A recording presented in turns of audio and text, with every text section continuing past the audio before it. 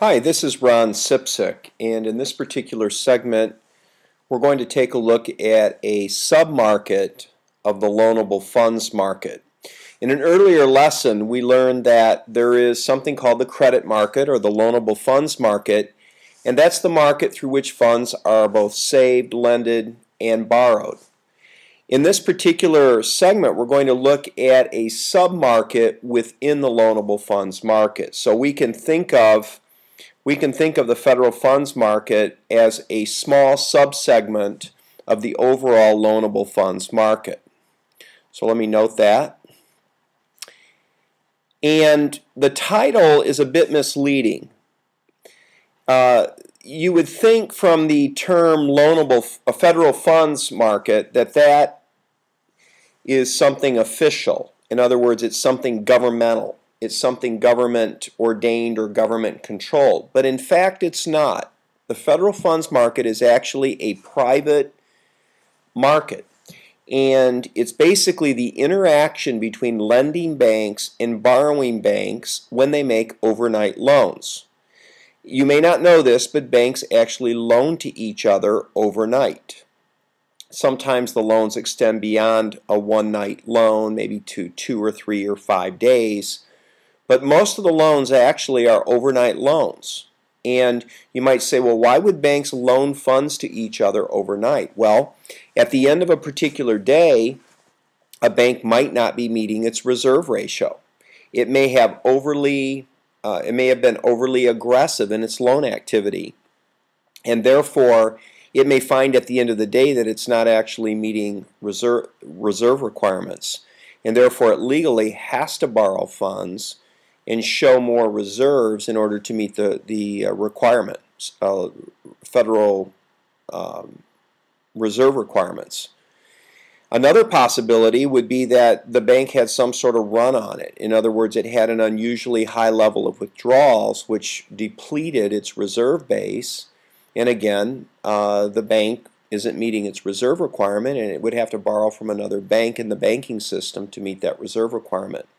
So overnight loans between banks are very common, and this market is called the federal funds market. Now, why is this of interest to us here in this particular course? Well, in an earlier lesson we learned that the Federal Reserve System manipulates the supply of loanable funds. When the Fed buys bonds, it actually shifts the supply of loanable funds to the right. So this shows up very conspicuously, very clearly in what is called the federal funds market. So when the Fed buys bonds, excuse me, I gotta change my marker back to the right, get rid of that. So when the Fed buys bonds, there's going to be an increase in the supply of loanable funds, and this will show up very strongly in the federal funds market. In other words, banks will have more reserves to loan not only to bank customers but to each other. Notice this movement in the supply curve occurs when the Fed buys bonds, and we already have 2 videos on this related to what we call open market operations, and that basically is describing what happens when the Fed buys government bonds. So when the Fed buys these government bonds, the supply of loanable funds, bank to bank, will increase. Well, that's going to create a surplus of loanable funds, and of course interest rates are going to drop. Now, the interest rate we're talking about is not an interest rate that is paid by, say, somebody borrowing money for a car or credit card money or even a business loan. The interest rate we're talking about is the federal funds rate. The federal funds rate is actually the interest rate that banks pay each other.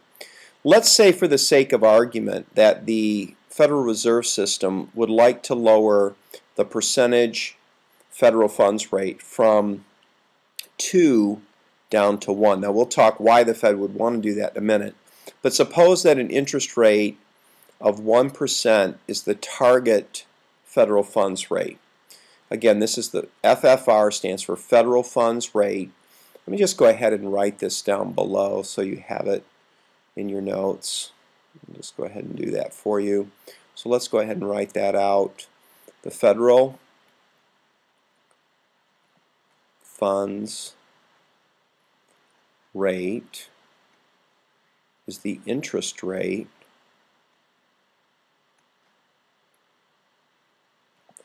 that banks charge each other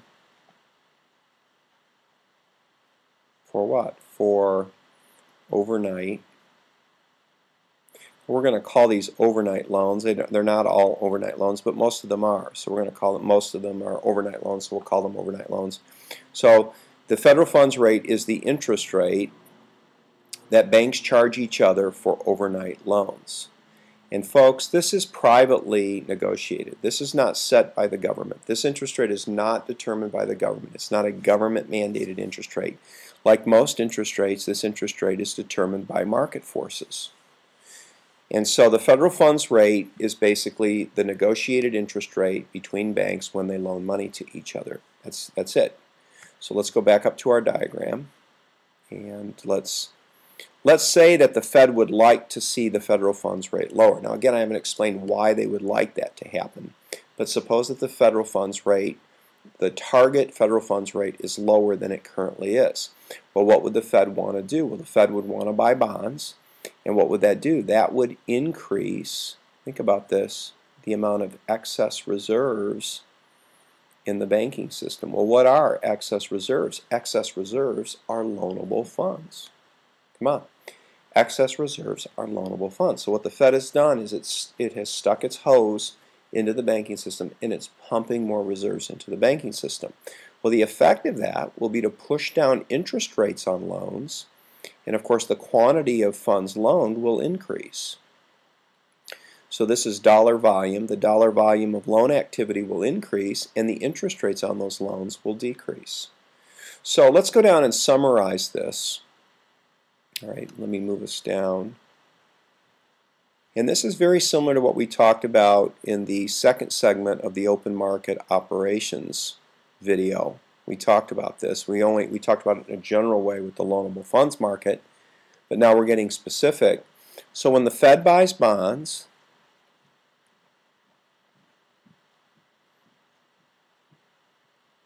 what does that do?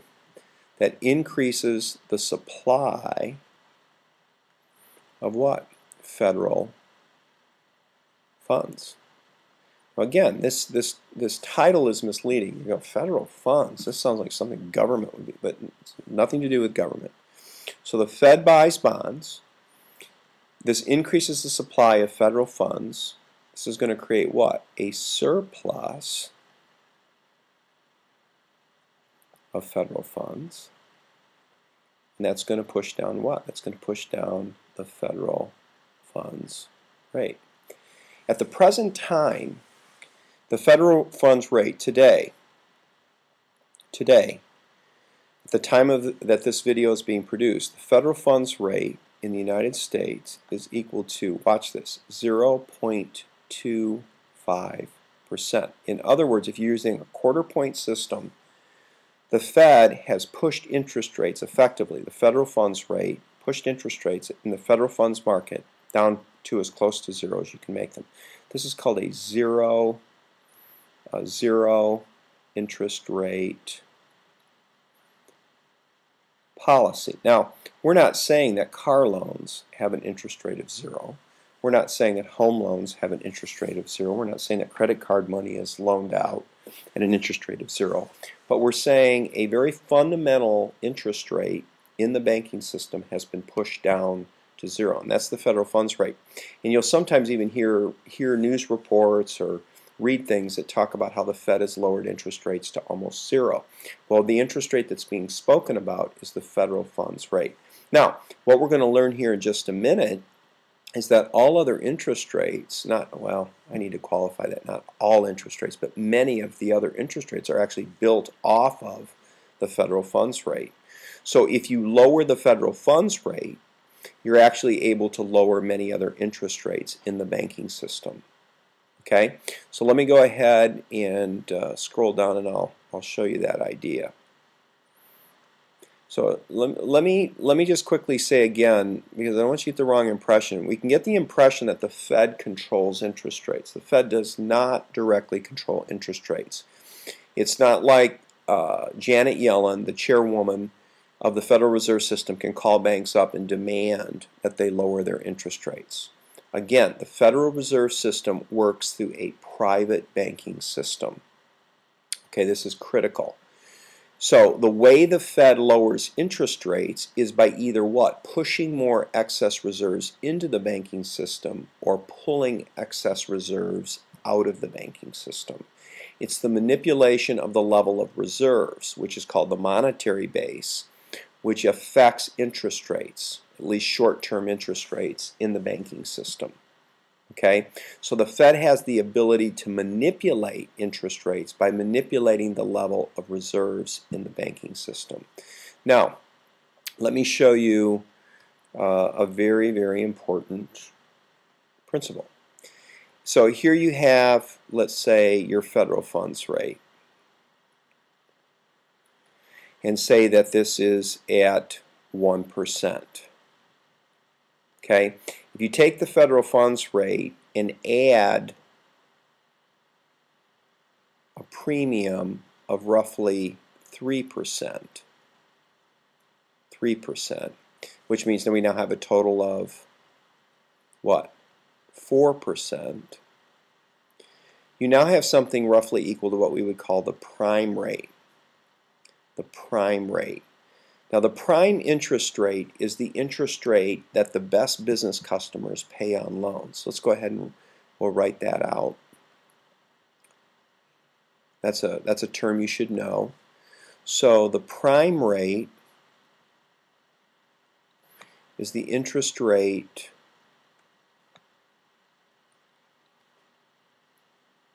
that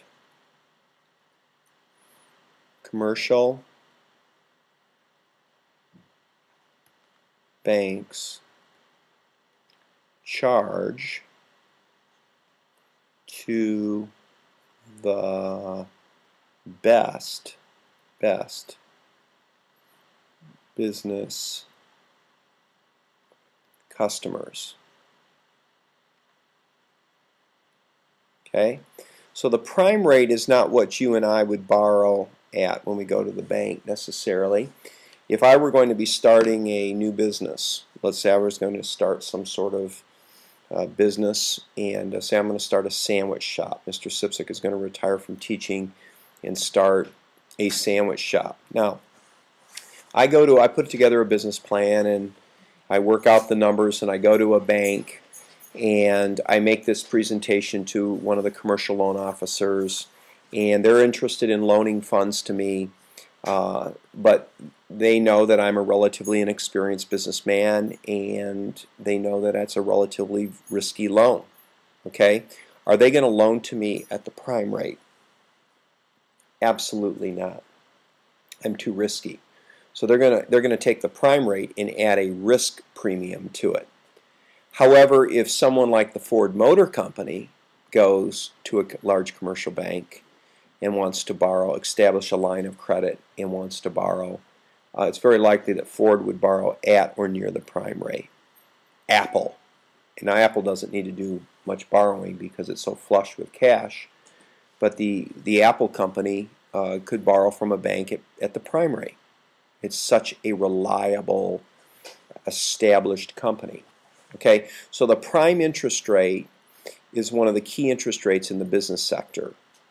Okay, and it tends to be a benchmark on which other business interest rates are built. Okay, now it's not unusual for credit card companies to build credit card rates off of the prime rate. You'll sometimes see this. In fact, it's quite common for many credit card companies to add a premium of, let's say, 4% to the prime rate. So you're going to see an interest rate here of what? Of 8%. So if the prime rate's at 4%, you might see a credit card interest rate of 8%. Now, this doesn't mean everybody gets to borrow on their credit cards at 8%, but the best credit card customers might get an interest rate of 8%, say after all the introductory offers are made and all the gimmicks that are used in marketing to get people to use the credit card. Once you've gotten past those marketing gimmicks, you might find that the user of a credit card could be a small business, could be a household, but somebody with a very good credit record might be able to get a credit card at 8%. Okay?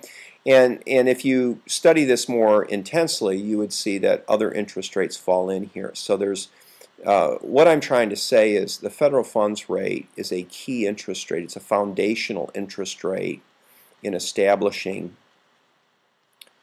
let me just write this out, foundational interest rate in establishing other interest rates. So the Fed knows that if it pushes the federal funds rate down, compresses it, other interest rates will come down as well because other interest rates are built off of it. Okay? All right, well this really concludes our lesson, and let's just take a quick, let's go back up to the top and just quickly summarize what we've done here, because this is one of the most important diagrams in the money and banking section, looking at how the Fed affects the federal funds rate. If you really want to understand how the Federal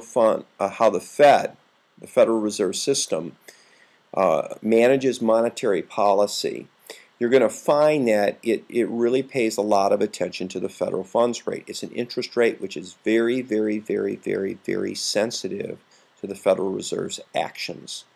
And so when the Fed buys bonds, what is it trying to do? It's trying to pump excess reserves into the banking system, move the supply of federal funds, loanable funds, to the right, and push down the interest rate on those funds, in this case the federal funds rate. If the Fed were to sell government bonds, it would be just the opposite. That would actually suck reserves out of the banking system. That would shift the supply of loanable funds to the left, and it would push interest rates higher. Now you might wonder, well, why would the Fed ever want to raise interest rates? Well, there are cases where the Fed is concerned about inflation and wants to curb spending, particularly spending that is funded by debt, rather than encourage it. So sometimes the Fed is actually engaging in what is called contractionary monetary policy. Most of this course and most of the lessons that I have presented talk about expansionary monetary policy, where the Fed is pumping reserves into the banking system, because most of the time the Fed is actually expanding the money supply, expanding credit conditions, not contracting them. All right, well this concludes our lesson on the federal funds market.